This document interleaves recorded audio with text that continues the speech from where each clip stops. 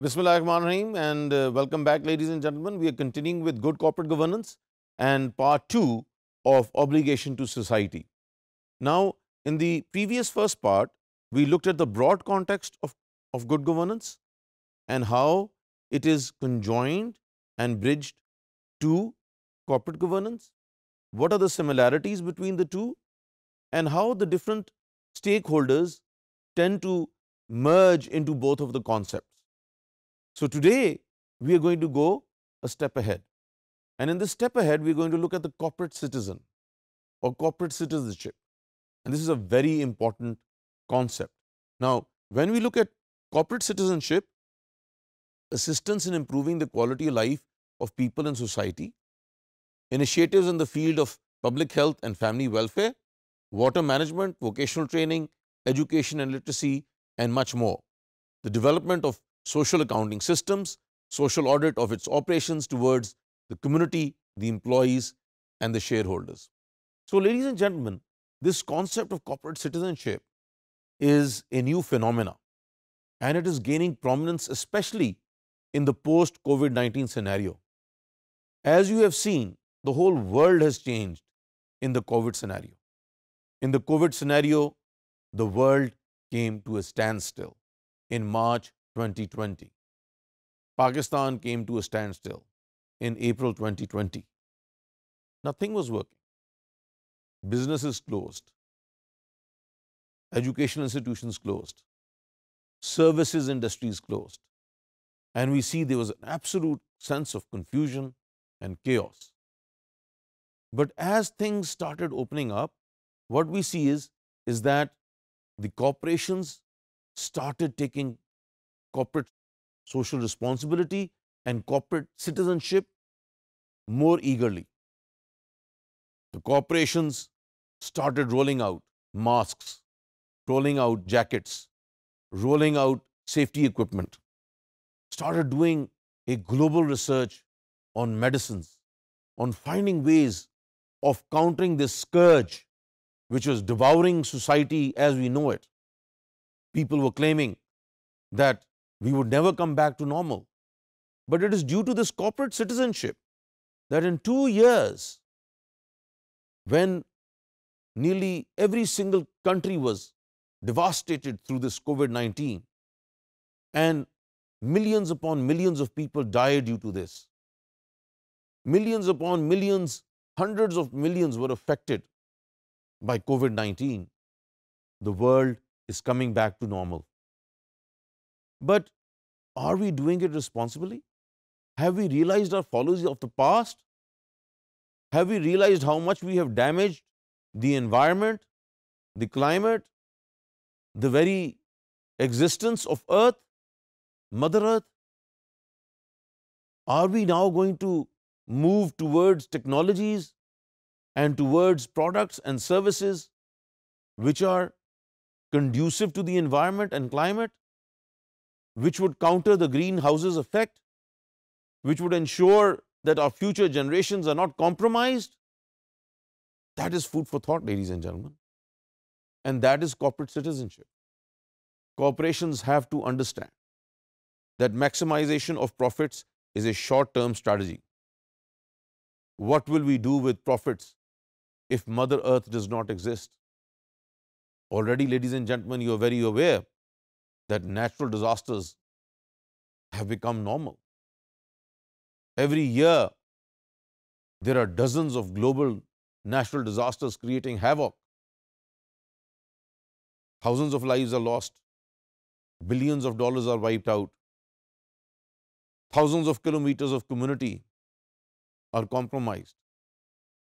It is high time that corporations realize that the most important element of corporate governance and of good governance is corporate citizenship. And we have to move together in the fields of public health, family welfare, water management, vocational training, education and literacy, and most importantly, saving Mother Earth.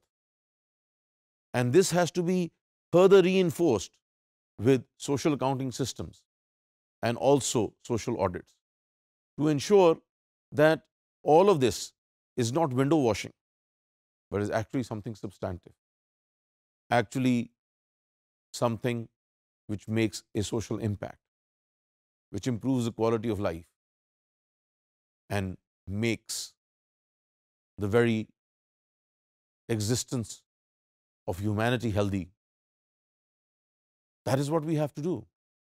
And if we don't do it, we are going to suffer. And just like many of the scientists are predicting, we will have to find a new place to live in.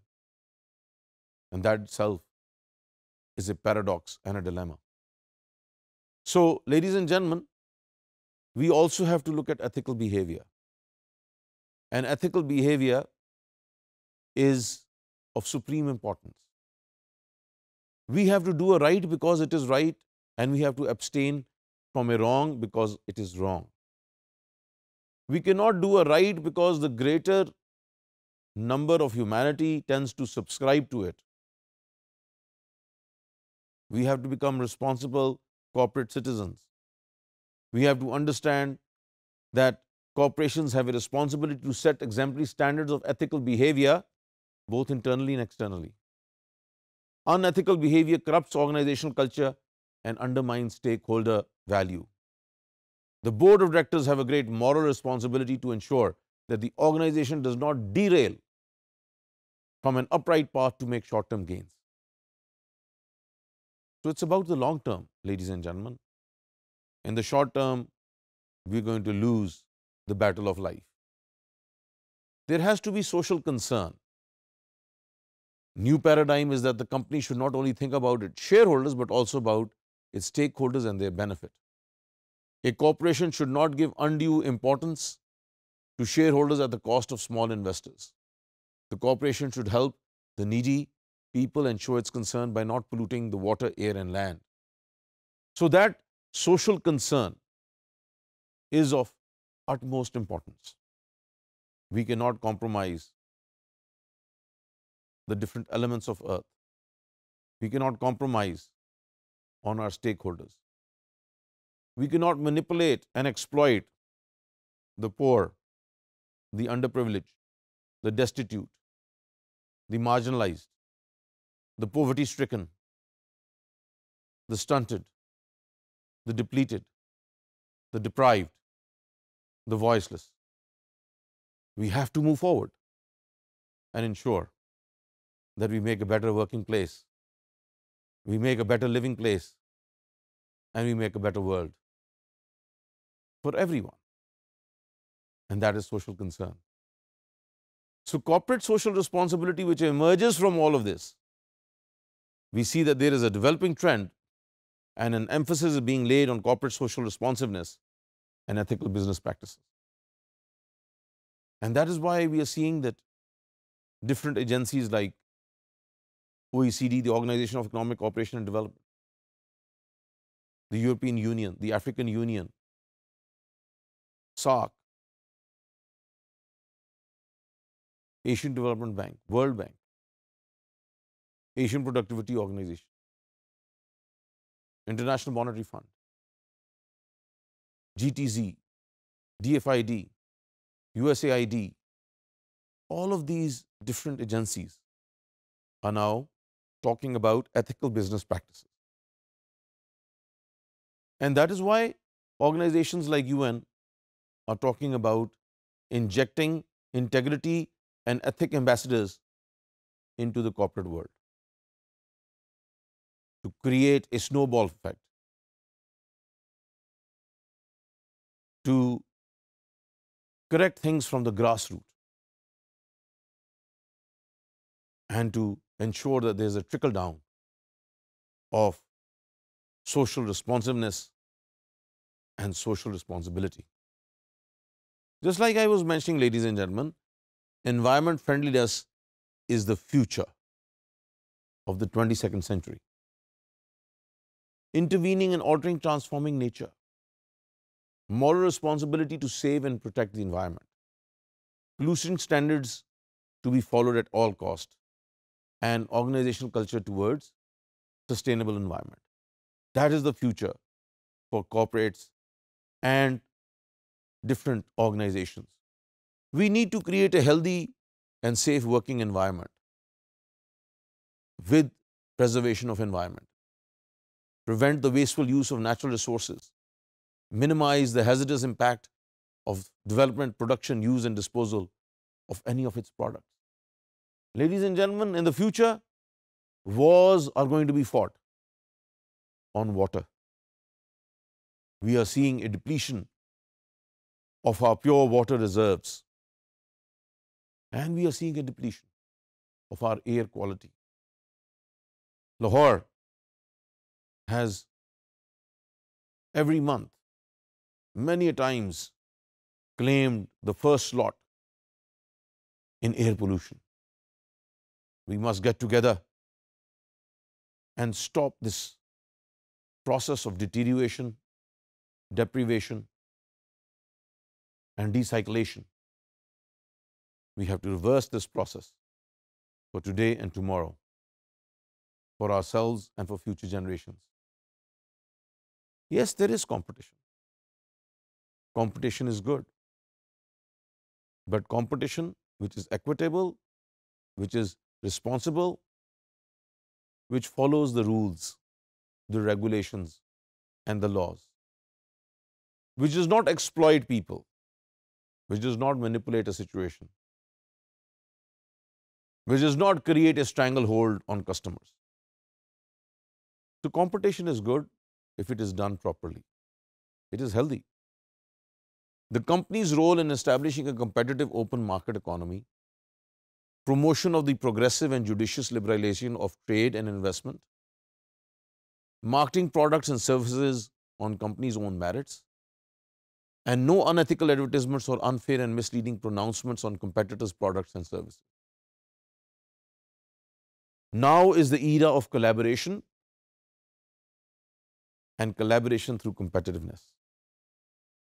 But it is not that my win is someone's loss. We have to create win-win situations. And that is the future. In this obligation to society, we have to create trusteeship. The board has to act as trustees.